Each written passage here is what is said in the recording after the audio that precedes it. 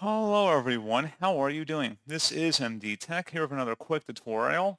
In today's tutorial, I'm going to show you guys how to hopefully resolve if your Microsoft account login is crashing when you're attempting to sign into your Microsoft account on your Windows 10 or Windows 11 computer. So this should hopefully be a pretty straightforward process here, guys. And without further ado, let's go ahead and jump straight into it. So all you have to do is open up the search menu, type in WS Reset. Best match should come back with WS Reset. Go ahead and open that up. This is just going to be basically resetting the Microsoft Store back to default.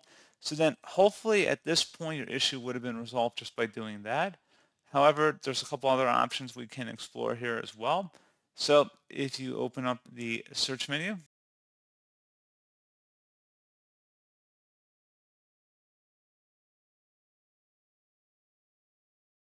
type in CMD, best match should come back with command prompt. Go ahead and right click on that and select run as administrator. If you receive a user account control prompt, select yes. And now into this elevated command line window, you want to type in SFC followed by a space / scan now. Scan now should all be one word attached to that / front.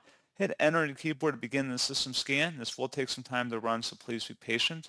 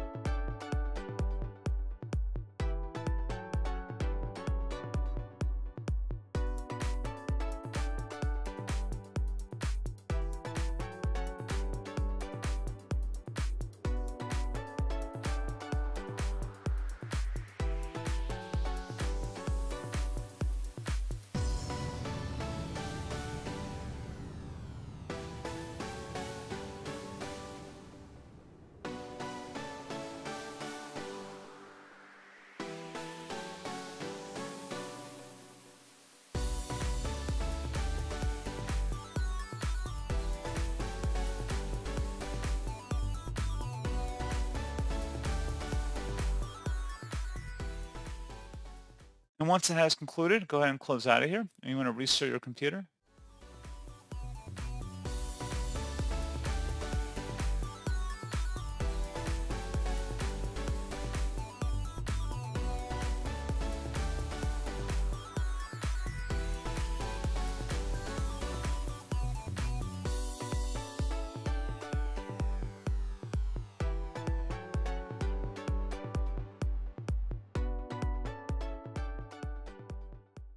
And there you go, guys. Hopefully this point issue has been resolved. And as always, thank you for watching this brief tutorial.